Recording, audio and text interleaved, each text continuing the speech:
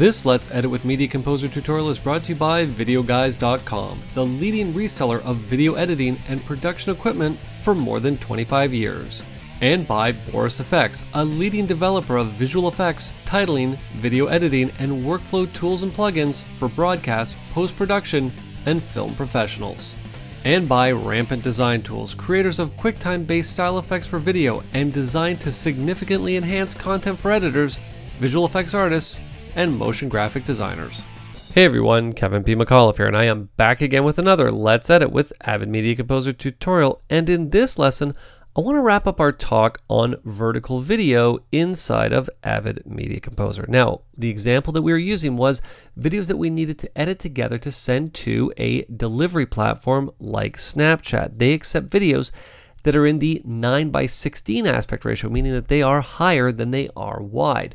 And we have the ability to do that inside of Media Composer with custom projects. And in this lesson, I said we were going to backtrack a little bit because I wanted to talk about how we would get in and transcode that media if we wanted to do that inside of Avid Media Composer.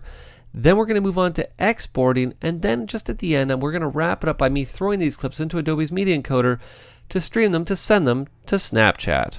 Now, before we go on, I want to remind you that these tutorials are designed to get in and take a very in-depth look at very specific aspects of editing inside of Avid Media Composer. But sometimes you just need to get the information and get yourself up and running lightning fast. Well, if that's the case, head on over and check out my Mac Pro video training series on Media Composer, where Lesson 1 will get you up and running in Media Composer in about an hour. Okay, so let's Command and Tab into Avid Media Composer, obviously Alt and Tab for all my Windows friends out there. Now, before we get in and talk about transcoding, I want to point out the adapters that are on each one of these clips. Okay, now for me, to be honest, I don't like having these adapters on my clips. I find them to be slightly annoying, especially if you have a ton of them in your timeline. In most cases, I just want to shut them off so that I don't have to see them. And to do that, I'm just going to come down to the Fast menu. I'm going to head up to my Show Adapters category. Now, you'll see that right now, all is actually not selected, even though I have Color, Spatial, and Temporal all selected. And that's okay, because what I'm going to do is just simply switch that to be None. And once I select None, you'll notice that we're just left with that green dot that we're all accustomed to. Whether we've taken a clip that's 23:9:8, dropped it into a 1080 timeline, this is what I like to see.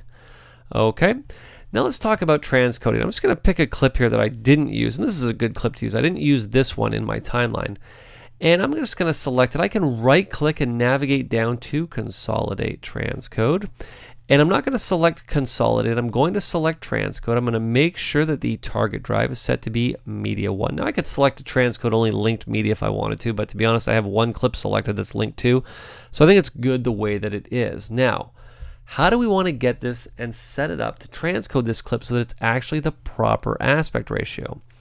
Well, in this case, what we're going to be doing is we're going to be leaving the source's frame rate as it is, because it's the same frame rate as the project that we're working in.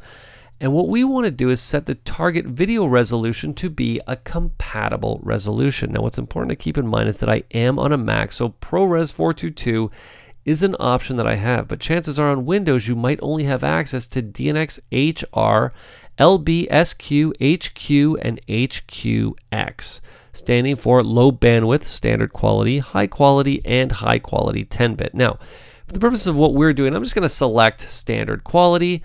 I'm going to leave the linked source scaling quality to be full, and I'm going to bake in the source transformations of color encoding and frame flex. I could run this in the background if I want to.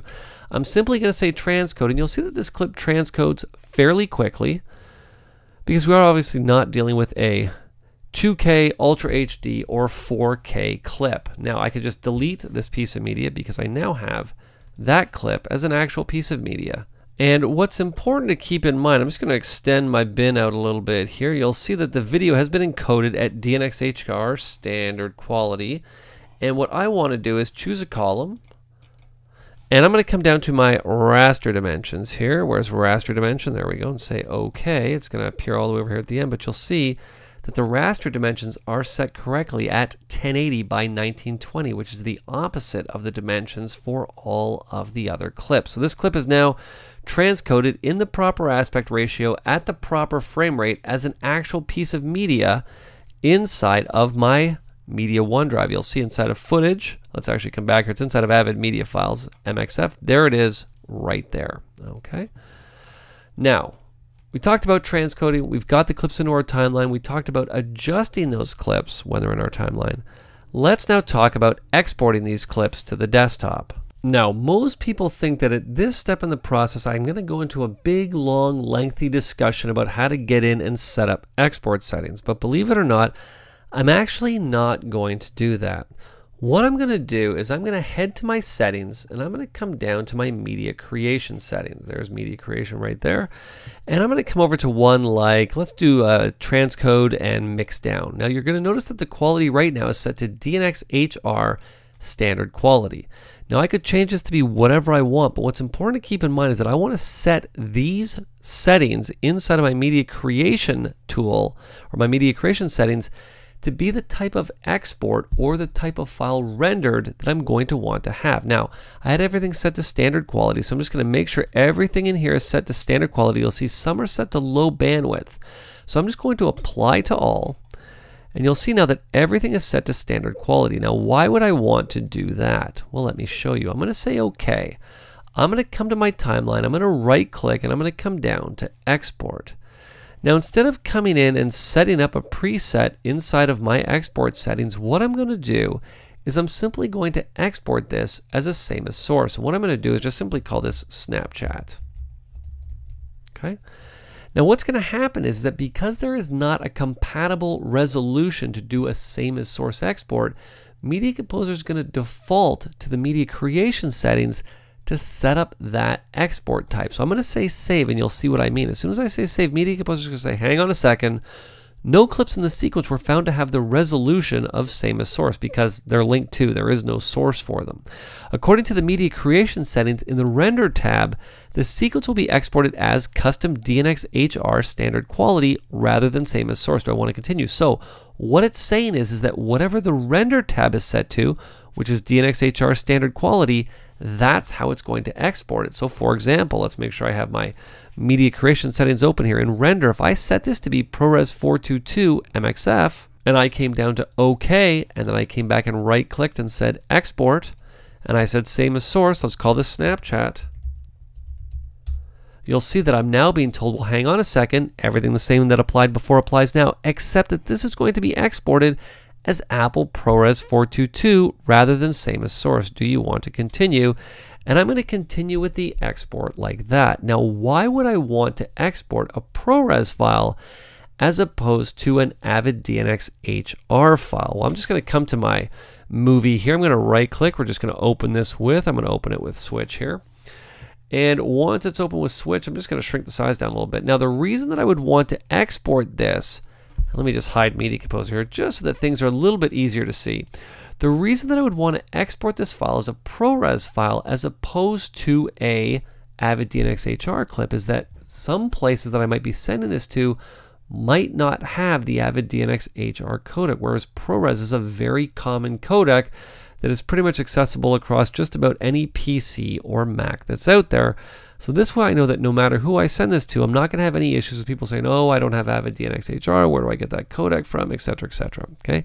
Keep in mind that obviously DNxHR is becoming a much more user-friendly codec that's being accepted across a lot more places, but ProRes is pretty much accepted by everybody. Okay? So now that we've got the file exported, you'll see that I can just hit play, and it's exactly the way that I had it in the Avid. Very nice. Okay? Looking good. I can now get in and let's launch Media Encoder to take this file and stream it down to something a little bit smaller. Okay, now when I say a little bit smaller, if I right click and I say get info, this clip is coming in at about 61 megabytes. So let's Command or Alt and Tab into Media Encoder, and we're going to create a new encoding preset. Now, I don't remember off the top of my head what the Snapchat deliverables are. I believe that H.264 is an acceptable delivery format for Snapchat. So if I come back to the video tab inside of Media Encoder, what we're going to do is choose the video codec of H.264 right here.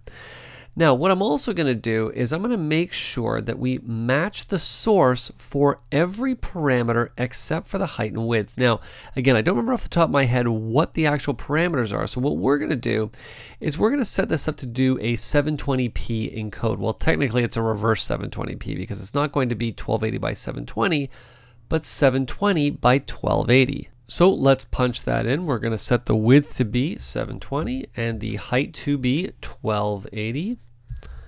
Okay, we're going to leave everything else the way that it is. I'm going to limit the data rate to be somewhere around 3,500 kilobits per second. We can come in and set the audio up if we want. I don't happen to have any audio on this clip, so I'm just going to leave it as uncompressed, and we'll just leave the audio as 48, 16-bit, and stereo. Now what I do want to do is make sure that we call this preset Snapchat, and I'm going to say OK. That preset will now appear over here in our user presets and groups. I'm just going to take my clip, drag it, and drop it into Media Encoder. We're going to take our Snapchat preset, drag and drop it onto our shot just like that. And I'm just going to call this clip Snapchat_final. I'm going to say save, and I'm going to say encode. You'll see that Media Encoder will encode it lightning fast. It's going to appear on the desktop. Now you remember the first clip about 61 megabytes. This encoded clip, again, a little bit smaller. If I say get info, is about just short of 3.5 megabytes now. If we come in and take a look, the quality's pretty good. Again, I don't remember exactly what the Snapchat deliverable requirements were, so we would obviously get in and just tailor this inside of Media Encoder to get it exactly the way that's required. And in most cases, depending on the length of your clip for Snapchat, you might even be able to email this to them to make your life a whole lot easier. Now, as we're wrapping up, I want to remind you that if you're looking for great deals on Avid Media Composer software licenses, subscriptions, and upgrades, use coupon code MC101 for 5% off any purchase at videoguys.com. MC101 is going to be a coupon code that you're going to love because the great team at Boris FX is offering a 10% discount on BCC10 AVX or multi-host licenses, full or upgrades, again using the coupon code MC101. And finally, Rampant Design Tools is offering 25% off any non-discounted product they offer in their library, again, you guessed it, by using coupon code MC101. And finally, don't forget that if you have any questions, you have any comments, or you have any tutorial requests, you can send them to me at kevinpmcauliffe@gmail.com. This has been Kevin P. McAuliffe. Thanks a lot for watching.